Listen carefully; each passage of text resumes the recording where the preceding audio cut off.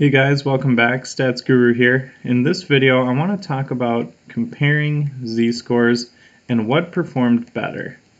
So I had some fun with this. I wanted to come up with a couple examples, which I've come up with 3, where we look at 2 different z-scores and then we're going to make a comparison and see where we actually performed better. Sometimes we may think that we scored better than a class average or below a class average. But in this case, we're going to calculate those z-scores and then compare them to see where we actually performed better. So let's jump right into the first example. In this first example, we scored on 2 final exams, and then we're going to compare those scores to the class average using z-scores. So our first test that we had was a history test, and we scored 80%. And the other test we had that week was a biology exam, and we scored 74%. So who performed better? Is it here or is it here? Well, to do that, we will calculate the z-scores accordingly and compare them and find out. So we know that the average for the history test was 83%, and that had a standard deviation of 2. And we know that the average for the biology class was 76, and that had a standard deviation of 3. So we can use this information to calculate our z-scores. So what do we have? We know that our score was 80. We know that the class average was 83. We're going to divide by 2, and that equals negative 1.50. So that's for history. And then for our biology, let's do that in a different color here. We're going to have 74 minus 76, and then we're going to divide that by 3, and that equals negative 0.67. And that is for biology. So in looking at these scores, we see that history was negative 1.50 standard deviations away from the mean, while our biology exam was actually negative 0.67. So if we were to draw this on a graph of the standard normal curve, we have our average here in the middle. What we're seeing is history is negative 1.50, and we're seeing biology is negative 0.67. So in terms of who performed better, or what test did we perform better on, we can see that we actually performed better when compared to the class average on the biology exam. So because our standard deviations are lower, it means that we are closer to class average. Even though we scored an 80 on the history exam, it was actually further from class average compared to biology, which was actually closer.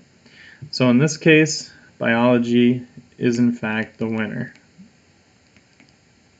So let's go ahead and do our next example.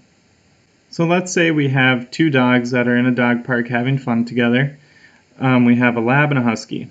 We know that labs on average as a group or a breed, they average about 22 miles per hour with a standard deviation of 2.8. Huskies run 28 miles per hour on average with a standard deviation of 1.4. Let's say that the lab is playing with the husky in the dog park and is running at 25 miles per hour, while the husky runs 29 miles per hour. So who is actually running faster when we compare them back to their breed average? So to do this, we need to calculate the z-scores for each dog and then compare it back to their breed averages, and once we find those z-scores, we can then compare them between one another. So let's look at the first one. So the first one is the lab. So to do that, we have our dog. The lab is running 25, and we know on average they run 22. And we're going to divide that by the 2.8 standard deviation, which then we get 1.07 as our z-score. And then we have the husky, and he's running at 29 miles per hour. And we know on average they run 28 miles per hour. And we're going to divide by the 1.4 standard deviation. And when we do that, we get a 0.71 z-score. So now if we were to draw these curves respectively to their breeds, with the average in the middle, we know that the lab is 1.7 above, while the husky is 0.71 above. So in this case, we can see that the lab is actually running faster when we compare it to its breed average. Even though the husky is running faster in miles per hour, it isn't deviating much. It's not deviating that far off from its average speed, whereas the lab is actually 1.7 standard deviations above its average, meaning that the lab is actually running faster when compared to its breed. So that's the second example, just comparing z-scores. Let's go ahead and look at a third example. So let's say we have two turtles, and we're going to compare their swim times underwater. So we know that painted turtles average about 4.2 minutes with a standard deviation of 0.76 as a group, and snappers average about 6.3 minutes with a standard deviation of 0.44. Our painted turtle lasted 5.3 minutes underwater, and our snapper turtle lasted 6.9 minutes underwater. So who performed better underwater when comparing them to their breed or their species? So to do that, we know that our painted turtle, he lasted 5.3 minutes, and the average is 4.2, and the standard deviation is 0.76. And then we have our snapper.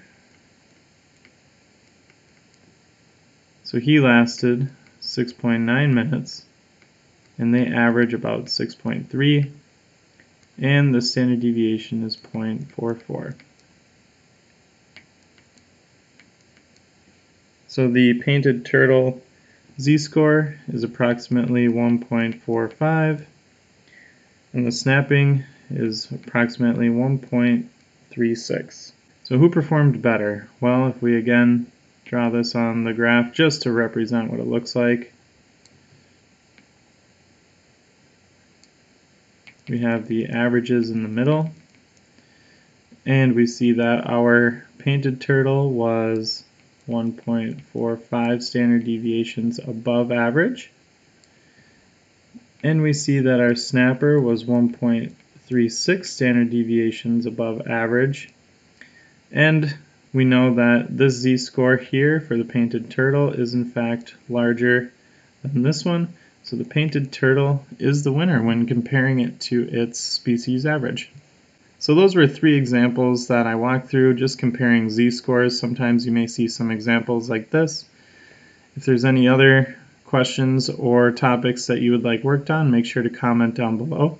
And as always, like and subscribe, and we'll see you in the next video.